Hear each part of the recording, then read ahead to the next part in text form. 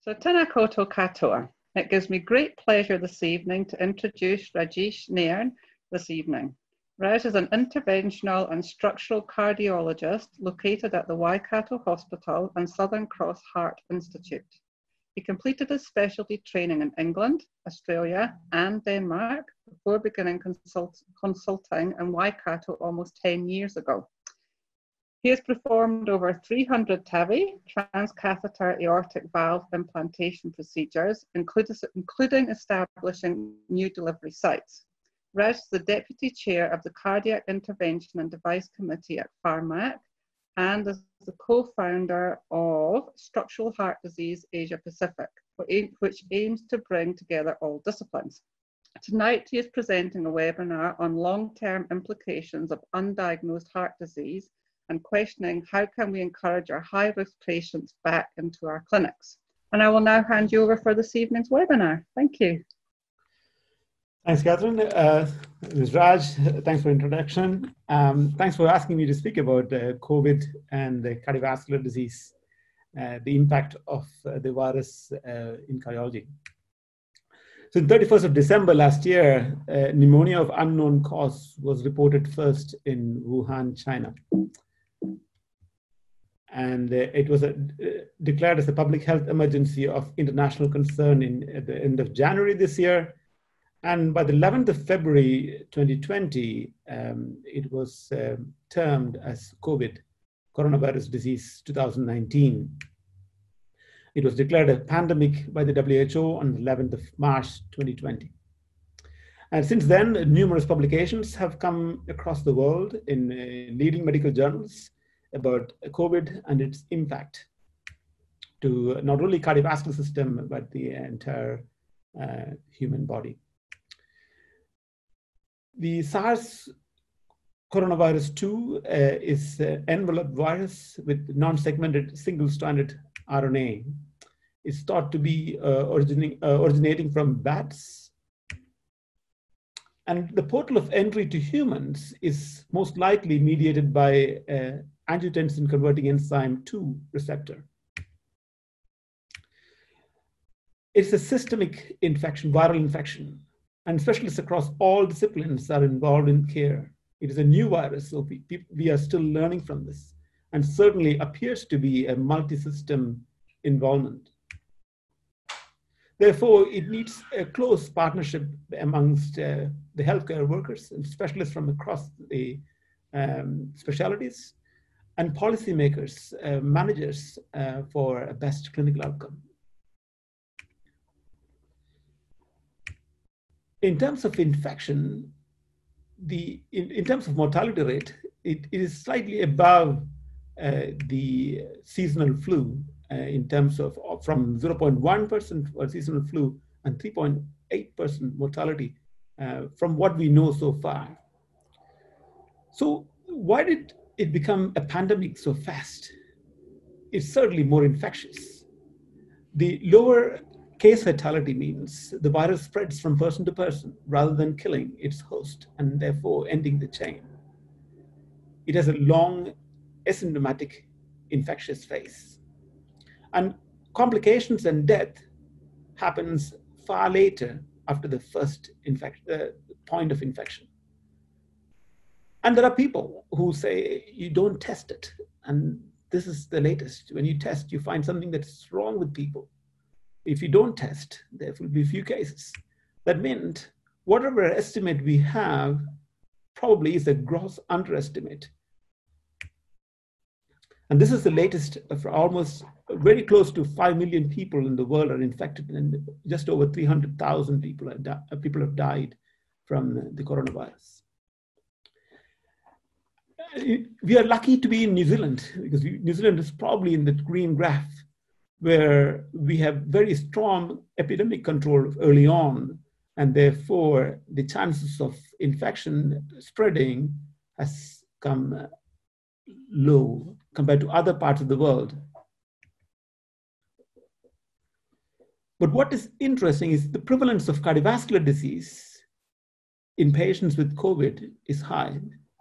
When there are risks for cardiovascular disease, the chances are patients can get potentially infected with COVID.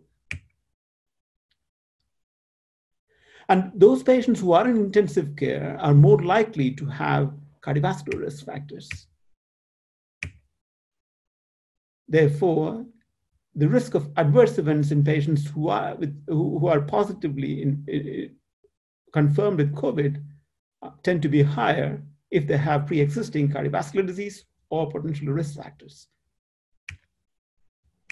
So there are direct effects and indirect effects of COVID. So I'm going to go through very quickly what are the direct effects and indirect effects. The true magnitude of its effects will probably come to light much later as new data comes in every day.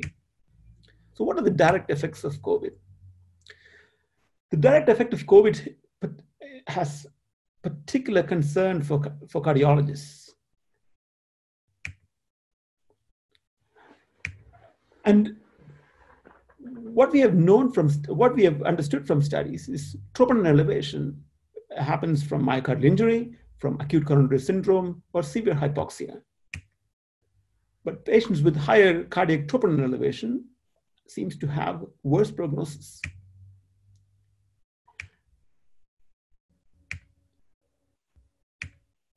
So troponin elevation is an independent predictor of death.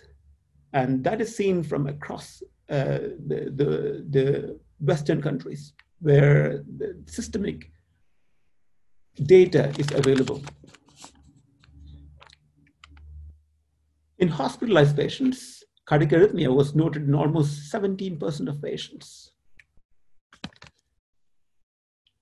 And the reasons for cardiac arrhythmia could potentially be metabolic disarray, hypoxia, neurohormonal stress, or inflammatory stress. Heart failure is also common. Up to about 17% of patients tend to have heart failure. That could be new onset of heart failure or decompensation of pre-existing heart failure after COVID.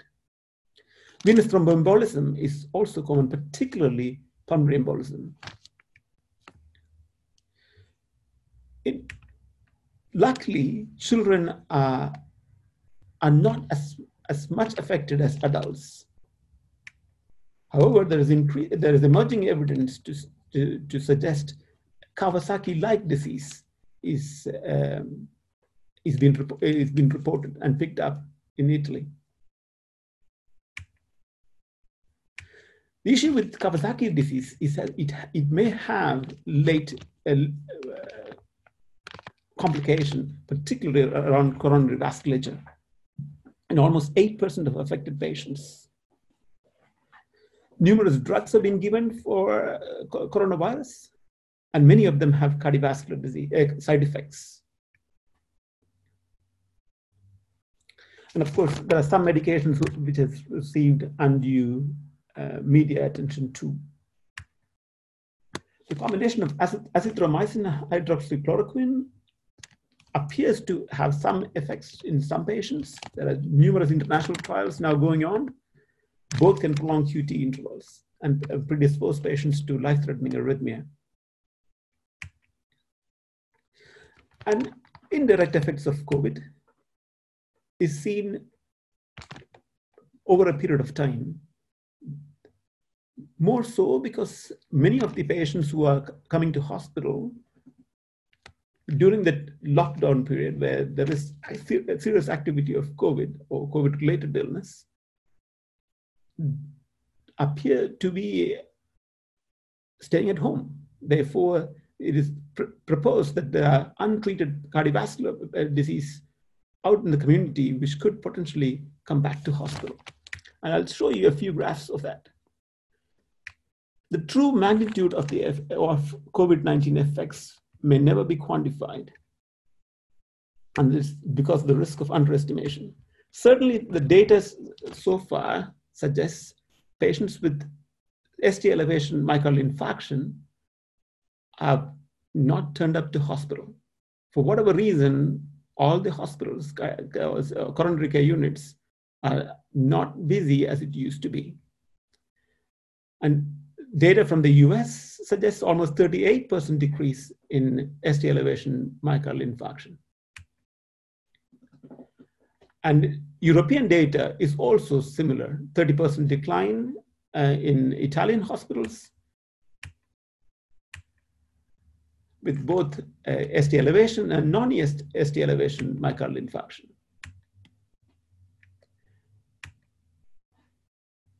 Because patients don't tend to get to hospital, there is a concomitant increase in fatality rates. The sickest who survive end up in hospital. So delayed presentation result in patients with cardiogenic shock and mechanical complications like ventricular septal rupture or acute mitral regurgitation. And these patients don't do very well once they are in hospital. This is data from a Spanish hospital, where again, we can see almost 40 to 80% reduction in cath lab activity. And there could be there could be several reasons why we see lack of interest in seeking cardiac care. The patients don't want to go to hospital, and physicians are focused on COVID, and there is a delay in diagnosis or even misdiagnosis. And there is a lack of infrastructure or a delay in ambulances getting to patients who actually need help. So the actual number of patients who suffer from acute coronary syndrome and die before they get to hospital may never be known. But what is also worrying is this pattern has been also seen in other cardiovascular emergencies like heart failure, pulmonary embolism, aortic dissections. There's significant decline in hospital admission. So these patients must be out there in the community. In Waikato Hospital itself, we have seen a significant decline in inpatients who come to hospital. And the cath lab activity has also reduced significantly during the lockdown period we had in New Zealand. If you look at the blue graph, the rate of acute myocardial infarction has significantly fallen from February to March to April. And that, of course, translates into the procedure volume you see in the cath lab has come down in March and April, which are usually the higher volume months.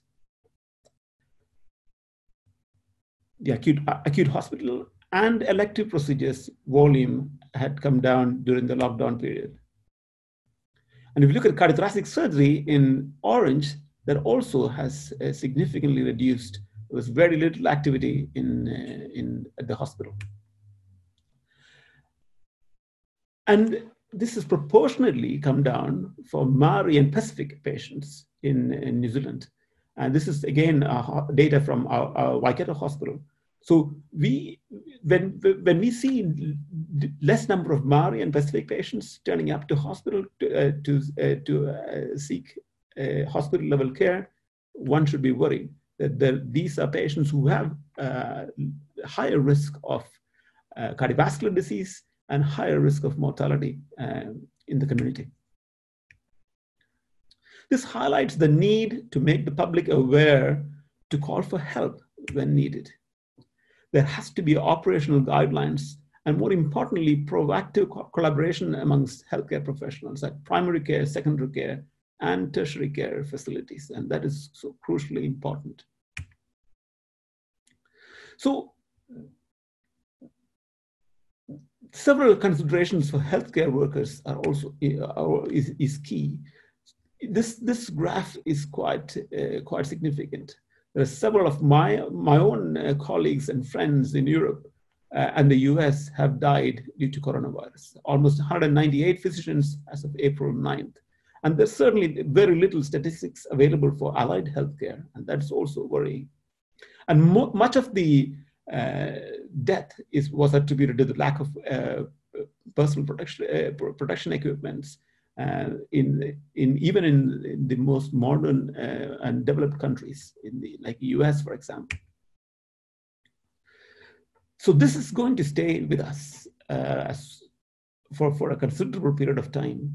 So the new norm will be patients with confirmed COVID, probable COVID, or possible. Virtually all patients will now be treated as possible cases. And that, of course, translates into significant change in how we operate in cath labs and theaters. For example, a patient who has COVID positive, who's confirmed to be COVID positive, it can take up to 6 hours for a procedure to get complete. Usually the procedure time is around 2 hours. With a COVID confirmed patient, it takes up to 6 hours. So you can see the impact of resources a confirmed patient can bring into the hospital, to the healthcare system. So we have to reorganize how we practice medicine. At the heights of lockdown, there was very little teaching, for example. We did not do transesophageal echocardiography because that would have increased the risk of aerosolization. Even normal echocardiography, which was considered as usual practice, people were scared to go near patients who were probable COVID because of the risk of infection. As I said before, we will have ups and downs of viral infection. This has collapsed global economy and changed the landscape of healthcare delivery. The effect of this will be seen in waves, and we will have to then learn and adapt how to surf between these waves so that we can then provide the best possible care for patients. So the new norm is how we collaborate and arrange logistics to treat patients who need our help the most. For example, we have a regional STEMI program, which we had to stop for a few weeks, and now we have come back on board. We have learned lessons, and then we have streamlined this again. So patients with ST elevation MI right now will get shipped straight directly to a PCI-capable center where you can get the best possible treatment. However, we are still performing thrombolysis when patients can't get to a PCI-capable hospital. The protocols and guidelines have been rewritten to allow the safest and the most effective treatment possible when patients have probable or possible COVID disease. And we are now relying more and more on non-invasive testing like CT angiography rather than invasive angiography to minimize the risk of COVID infection and also spread amongst healthcare workers or from transmission from patients to healthcare workers. Structural heart disease procedures like transcatheter aortic valve implantation, mitral clip procedures, left atrial appendage closure, ASD, atrial septal defect closure, balloon aortic valvuloplasty, and mitral valvuloplasty, which was the norm in patients who needed this. We are now starting to rethink as to who will best benefit from treatment. So a lot of positive things have also come about after this pandemic. We are now able to treat patients. We have now streamlined difficult procedures, or what was regarded as complex procedures, to minimally invasive strategies. Patients come in the morning, they're assessed over the phone before they come to hospital, and they get the treatment, and they are able to go home or to a facilitated care home the next day or the day after. So these pathways, clinical pathways, we have completely rewritten clinical pathways and shared with our regional colleagues and primary care physicians to help streamline patient flow through the hospital. In other words, patients should not be in hospital level care unless they have to. The way we practice medicine has changed and probably will remain the new norm. The healing power of face-to-face visit and human touch are no longer considered as a privilege. Sadly, there are many clinical decisions made on intuition due to lack of resources. We have also introduced new concepts such as telehealth and virtual clinics, where we cardiology specialists are able to reach out to GPs or patients and have consultations directly. We're trying to get remote monitoring in place, and community nurse-led services are more active than ever before. We are also introducing a new concept where there are Maori lays and nurses in the community so that we can reach out to population who are most vulnerable. Our treatment is now focused for those who need it most. And we are now starting to consider the effect of treatment on prognosis versus effect of treatment purely for symptoms. Ultimately, we are mindful that we are working on a very tightly constrained public health system. And all the effects of COVID, whether it is direct or indirect, we are able to provide care with resource constraints in mind. I'll finish off by saying, as both specialists and general practitioners and secondary care physicians, we have to work together and find creative ways to innovate and re-engage with our patients to help promote cardiovascular health. Thank you. Wow, you were super speedy there, my goodness. You have left yourself wide open to lots of questions this evening. So people, please feel free to use your Q&A function. Come along with all your questions, whether it's clever man. And we'll see. Right, so we'll start with, we've got a couple of questions already for you. And so we've got, the first one we've got is asking about, do we need more cath labs in rural areas? So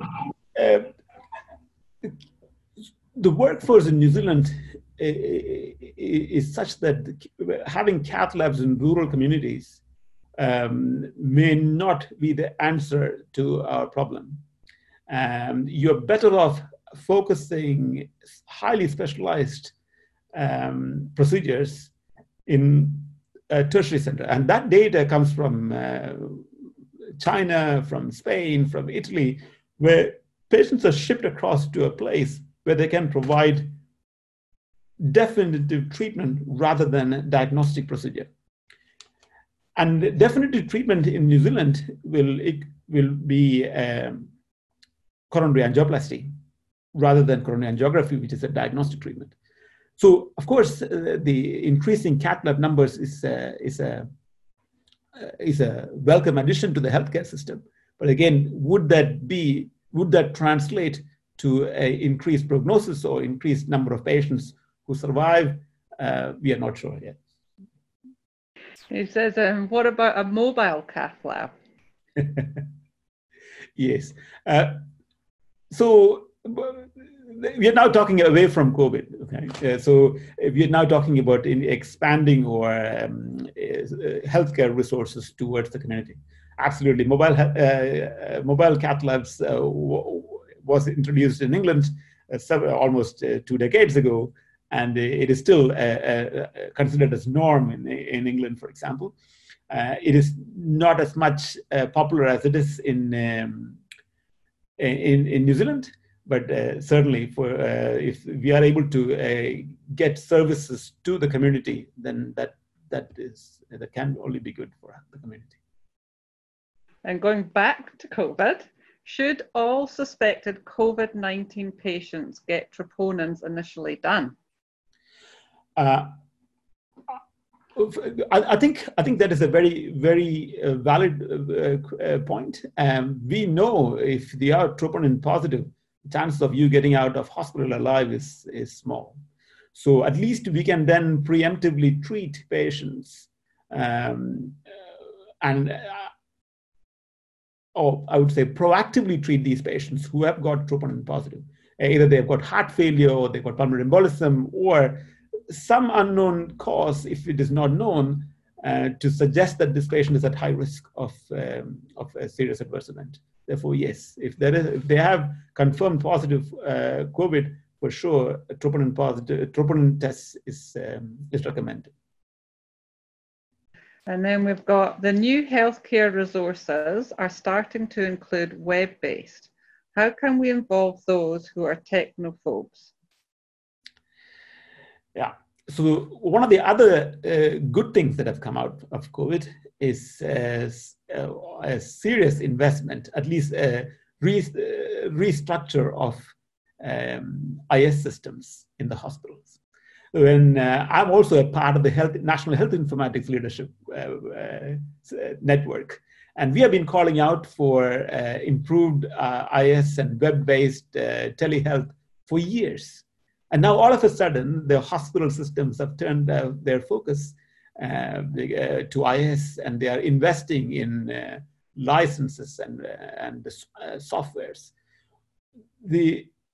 To be fair, the world all over is moving on to or embracing working from home, for example. It was almost unheard of for doctors. Now, the lockdown period, the department was divided into two. Half of us were at home and half of us were at hospital to decrease all of us getting potentially contaminated together. So working from home is possible, even for healthcare workers. Again, this will be the new norm. Technology has not caught up with this yet. Such kind of interactions on a webinar is good. But if you were to expand this to include cardiothoracic meetings or high-risk meetings or diagnostic angiography or echocardiography, technology has not caught up there yet. But it is getting better. And then we'll give you, so now we've got, what are the waiting lists like in hospitals after COVID for things like echoes?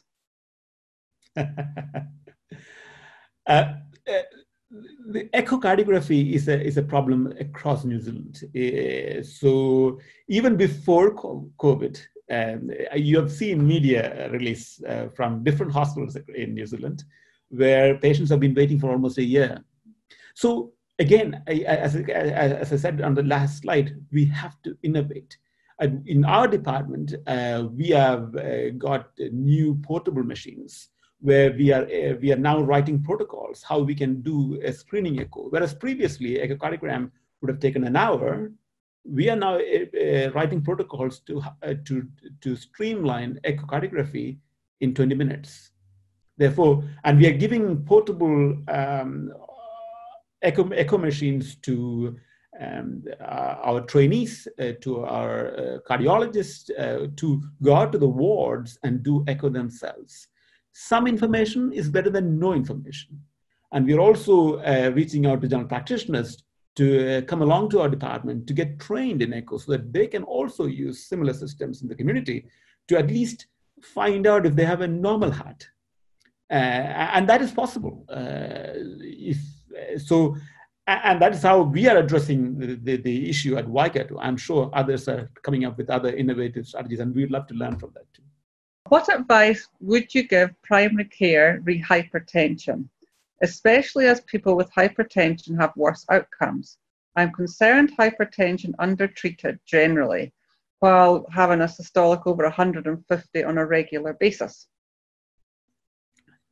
Yes, COVID has put another spin to hypertension. Everybody is worried about hypertension, particularly when it is linked to ACE2 receptors and the spike protein that the virus attaches itself to before it gets into the cells.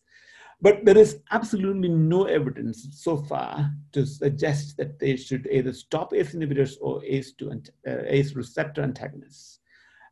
So patients should be treated as a general practitioner or a specialist should do normally, and they should continue with ACE inhibitors even. And in fact, there are other viral infections where ACE inhibitors have been found to be protective. So we are still trying to learn from all of this. The data, both molecular medicine data and clinical data, is coming in every day. So I don't think there is evidence to suggest we should either change our practice or modify our practice in terms of antihypertensive treatment. Okay, it seems that the pandemic has really allowed us to truly think about patient-centred care, i.e. hospitals working more collaboratively with community providers, quicker appointments and on time, less waiting times. Do you have any further thoughts on this? Yes, so again, collaboration is key. There are lots of patients who are in our waiting list to come up for a first specialist appointment. Previously, general practitioners would have sent the patient or after a few tick boxes directly to specialists.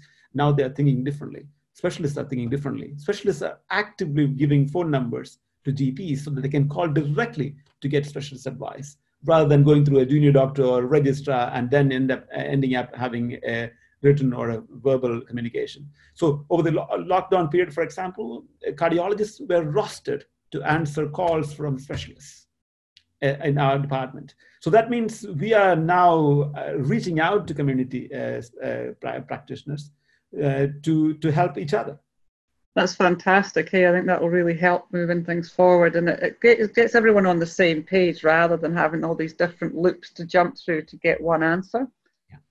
So we've got, with the newly written protocols to guide treatment, were there any COVID positive patients treated in the cath lab? And if so, what was the outcome? We had written protocols, absolutely, for code yellow, code orange, code red. And we had escalated up to code orange. Luckily, there weren't any patients who had COVID positive and had STEMI and ended up treating in the cath lab. We had suspected COVID, and that, of course, we were all appropriately protected for that, for treating that patient. But more importantly, we had just after, just before the lockdown, we had implemented and trained staff across the hospital, but more so specifically for cath labs, from experience from colleagues from overseas. And that was very helpful because New Zealand came in late. We were not caught off guard, luckily. As I said, many of my own friends and colleagues had COVID infection, and some of them, luckily, some of them sadly are not here with us today. In that sense, New Zealand is very lucky, and we also were lucky because we started training early on. Yeah, I think everyone's been affected in some way. We've just seen on the news robotype virtual surgery. Is this happening in New Zealand? Social distancing and medicine? Well, no, it's a short answer. For example, today I was in CT scan after a complication in the cath lab. The entire CT scan room was full of people. There were people in the room commenting about social distancing. But when you have an emergency and the patient is sick, there is no social distancing. We have to treat what we have to treat. This is a serious concern. And again, we are very lucky that we don't have to walk around the hospitals with full PPE gear, because the community transmission in New Zealand is virtually zero. Yep, touch wood on that one. So someone's saying, can you please explain the pathophysiology of the link between COVID and CVD? I don't, I have to say. And again, the data and science is emerging. The only thing that we have so far is the link of ACE receptor to COVID. And I'm sure there will be lots more coming out of this over the next few months. But every day we are getting new evidence. Even if you were to look at echocardiography evidence, almost every pathology described so far has been linked to COVID on a previously healthy patient. So I've been following this for the last few months, from January onwards, actually. And we can see different pathology identified on echocardiography on a seemingly completely normal patient before and attributed to COVID. So we don't know. Why would some patients have pericardial effusion, other patients don't? Why would some patients have ST elevation, in fact, when the arteries are completely normal? We are still finding out. So how common do you think the heart complications are in a healthy patient? Have you had anything come through yet on that? Yeah, I would say if there are confirmed COVID, and if they've got troponin positive, then almost certainly they will have some kind of cardiovascular involvement. So we were bracing ourselves to almost 30% of patients with COVID ending up in CCU. And hence we had taken very active precautions and considerations in how we organize ourselves. So this is the real problem. And I'm sure if at all it comes back, hopefully it never does. If it does, then we have to be very vigilant. Yeah. What are your views on taking aspirin for 50-year-plus people as a preventative measure to lower risk of PE-DVT if exposed to COVID? Again, if there are, there's very little science to it, to be fair. But more importantly, if one has COVID confirmed, then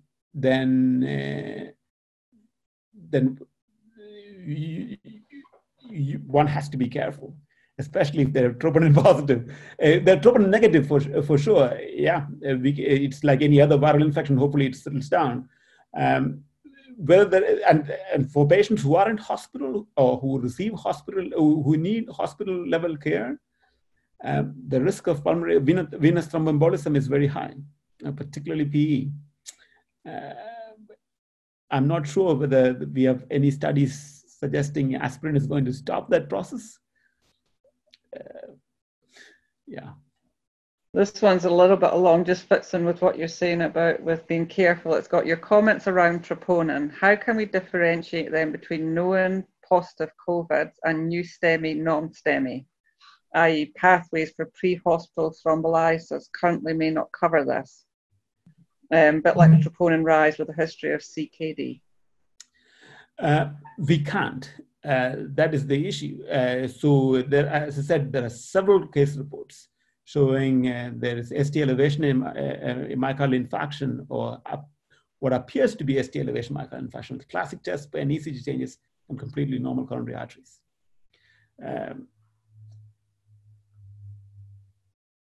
And then a couple around rheumatic heart disease. So in high comorbid communities with rheumatic heart disease, what is the forecast for these patients getting COVID-19, i.e. heart valve disease?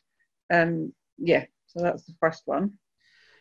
So again, from anecdotal evidence, we feel any patient with heart disease tend to have a higher predisposition to this virus infection.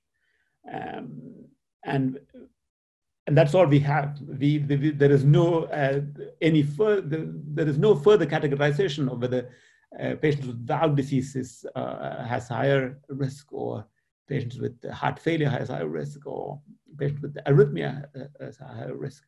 But I would say I would have thought anyone who has cardiovascular comorbidities will be at a higher risk. And this is an important consideration, particularly for remote communities, indigenous communities, where rheumatic heart disease is prevalent. And let's step back from that, as another one being, should we even do throat swabs for strep A? Shouldn't we just treat for antibiotics for 10 days, especially in high-risk communities? Yeah, that is a very, very valid point. On that note, we have assigned a cardiologist specifically for rheumatic heart disease, rheumatic carditis in the department, because this is potentially a third world disease. We still seem to have it in New Zealand. We have to work together, both specialists and GPs and community nurse specialists. to get to the bottom of it. And in Midland region, particularly, I'm in many ways involved in the regional programs, and this will be a focus for the Midland region to help create awareness of rheumatic heart disease and hopefully get to the bottom of this. And then we've got 3 questions here, all along a similar sort of line, so I'll try and put them together for you. So it's about getting people to help early, about how we encourage them back to clinics, but more so than that, another one is saying that there's been stories in the media of a lot of people having died at home from heart disease and stroke because they've been too scared to come to hospital. Do you think this has happened in New Zealand? Absolutely. I've got experience from my own department where patients have come late, where we were called in to see these patients with heart failure.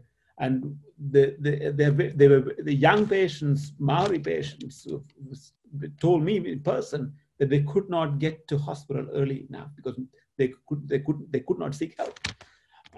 It's very sad, and we could not treat that patient because it was all a bit too late and the patient died. And this is common, absolutely. If it has happened in Waikato, I'm sure it has happened across the country. If it has happened in the hospital, I'm sure it has happened outside the hospital too, perhaps more so than what has happened in the hospital. And hence we are having this discussion. And then we've got, oh, I think you froze.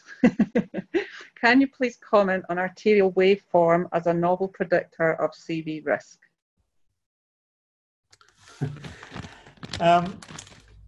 Again, these are very topical discussions. There are several variables that are out there trying to understand whether whether the patient is at risk or not so much. And there are several manufacturers who are trying to get on this bandwagon and perhaps be trendy. But again, science on this is little, but I would say emerging. I'm sure there will be a smart way of predicting COVID, but a wearable market, both consumer level wearables and health and specialist tailored wearables will be the new norm. So looking at undiagnosed heart disease, what is the best way to inform people about symptoms so they actually know to go to their doctor? So again, awareness at several levels in the communities. And hence we are trying to come up with a strategy whether community layers and nurse specialists who are going out to the communities who would previously have never got an opportunity to speak with health specialists or healthcare professionals, to encourage them to be to open up and encourage them to seek help. I think the model of care in New Zealand so far has been a top-down model where specialists talked about disease. We have to rethink how we deliver healthcare by taking healthcare to the people who need it most, rather than waiting for the patients to turn up. And that's one of the downsides I've noticed most personally about COVID testing, for example. We waited for patients to go to the testing centers. Even my own colleagues could not get it tested because they didn't meet the criteria and they were sent back. So I would argue that the healthcare community should hopefully take our services to patients in the community. Yeah, fair call. And so here we are then. So can echo be done in a virtual setting, patient far away from the cardiologist? Absolutely. And then hence I'm inviting GPs to come to our department to get trained in echo. But it has to, so far we don't have a patch that will sit in our precordium and then give us images remotely. That technology is not there yet. However, it can be done by a non-cardiologist, so to speak. It can be interpreted by a person who is trained to look at images. After all, medicine is about pattern recognition. You see it 1,000 times, the next time you see, that's what it is. Yeah, it's quite interesting. We just got a thing called Rita, and Rita's all on wheels, and she's got eyes and ears, and they can zoom into the finest detail on the patient, so they can seemingly do it from their mobile phones down at the main hospital, and they can come right in. So watch the space. You might get your echoes by the same thing eventually. Eh? Get a Rita that's got arms that can move around and do it. So have you seen any cardiac complications related more to anxiety and stress emphasized by COVID? I have not seen myself the stress related to COVID causing cardiac disease. Luckily, in New Zealand, we didn't have so many patients all at the same time. I'm sure it is possible. Now we're moving into echo land. Can nurses not be trained in echo? Anybody could be trained in echo, so long as they understand what they're looking at. And again, it is about getting experience in not only seeing what they need to see, but interpreting what they see. And that is where it is easier on a larger scale for GPs to learn echo, so that they can not only do the echo and interpret what they see, and with the clinical findings or the clinical history they've taken. Absolutely, nurse practitioners who are in cardiology world can be trained to interpret and read and understand and then act on what they find. But nurse practitioners is not easy to find, particularly in cardiology. So therefore, but I would prefer this technology to move into general practice, not necessarily be within cardiology. It has to be used by it is a very easily reproducible, non-invasive test. So it should be performed by anybody who has an interest in this field. And so someone's asking on that point, how to apply for the echo training program for GPs. You've just set up a new business now. Again, at Waikato, we are writing protocols. We have reached out to community practitioners in Midland region. We reached out to medical directors of large PHOs about this program. So we are in the final stages of getting that up and running. And do they have a subsidized way of getting the ultrasounds? You mean the machine, or you mean the scan, or? Yes, I would imagine you're meaning the scanners.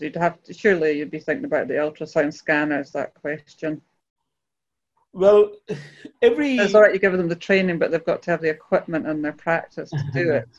So every vendor, Philips and Siemens and GE, everyone has got this COVID machine these days. So yeah, it is a portable machine that one could have. I'm not 100% sure about the subsidies and the price points of these, because that's something that I don't deal with at the hospital myself. Yeah.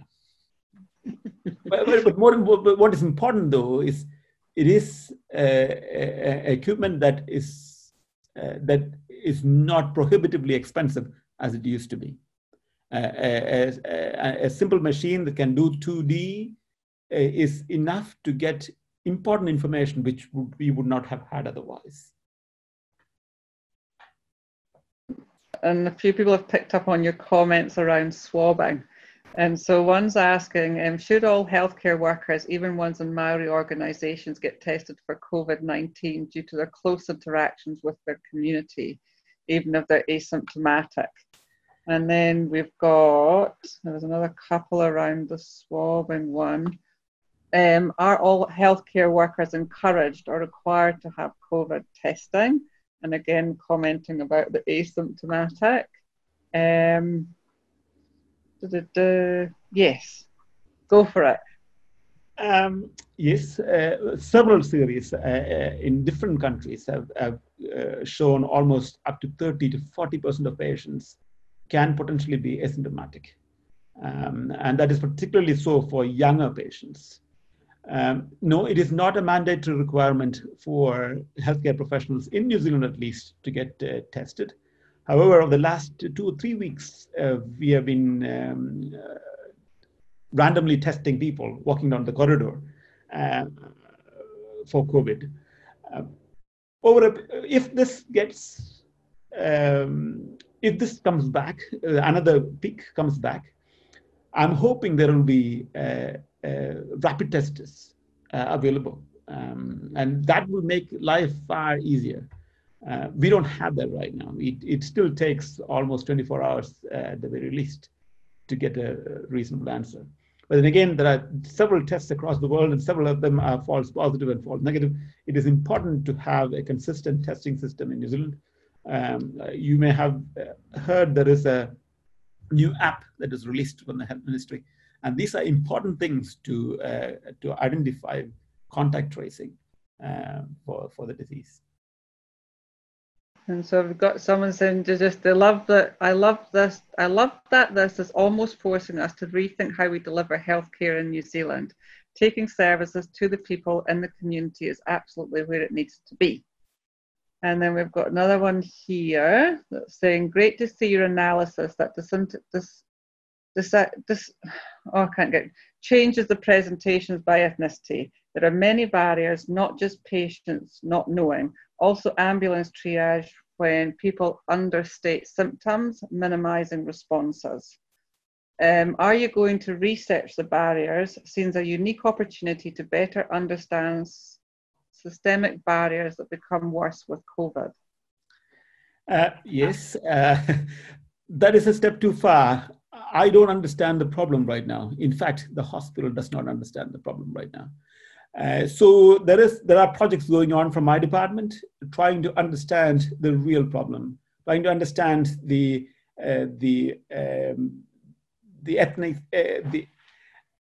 ethnicity representation of the different treatments we provide. For example, I specialize in transcatheter aortic valve implantation procedures and such. In my own program, we treat less than 10% of patients who are Maori, for example. Majority of patients who we treat are privileged white men. That's probably because the very few patients who are referred to our specialist service are Maori, or perhaps patients don't get to the age where we would consider them for minimally invasive treatment.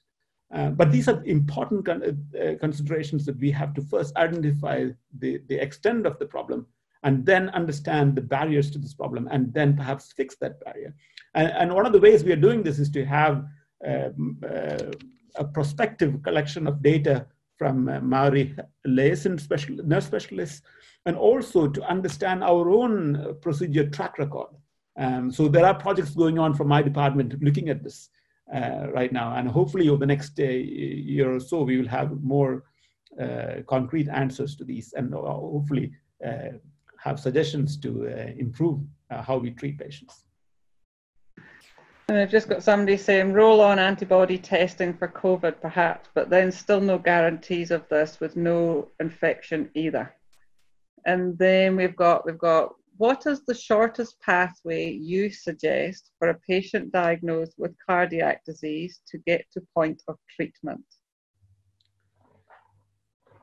It depends on what cardiac disease it is. If it is a emergent cardiac disease, the shortest treatment is to speak to the cardiologist in a tertiary center or in a secondary center. If it is something that you can be treated in the community, then there are guidelines sent through or shared from societies within Australia and New Zealand, which is not too far different from the American or the European guidelines. And there are also treatment pathways written in the different regions. For example, Midland region has a treatment pathway that is shared amongst the GPs, and so would be other regions also similar pathways. And I think that is the best way of getting cardiology input for patients.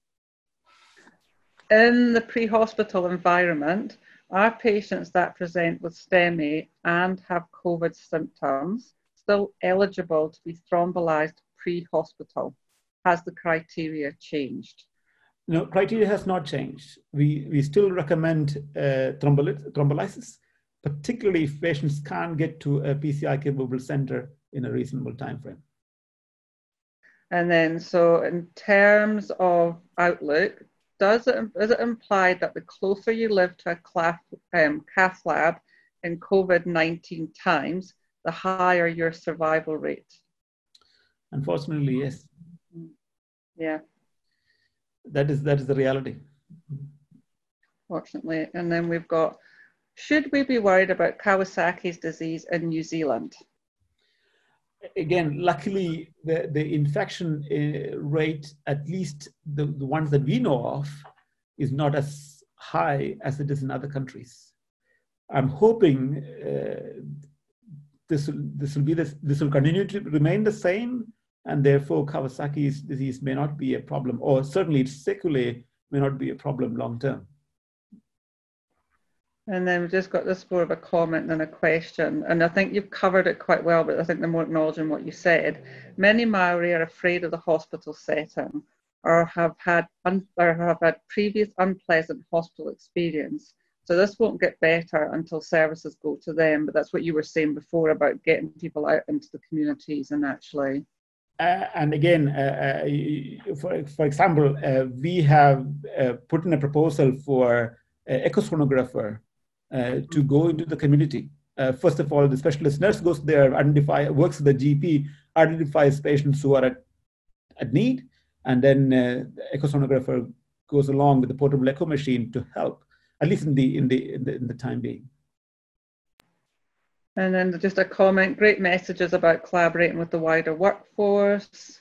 Yeah, and look at that, you got through 41, oh, one more, 41 questions. Oh, there's just a comment, fantastic. So thank you very much for the time this evening. You've given a whole heap of information. And I think it's probably been really fantastic for people to have access to you this evening to just pose the questions that at the moment are maybe not got readily available answers on the internet or through sources, because as you say, it's evolving all the time. People are learning new information. So, that was absolutely, yeah, amazing. Thank you very much for your time this evening.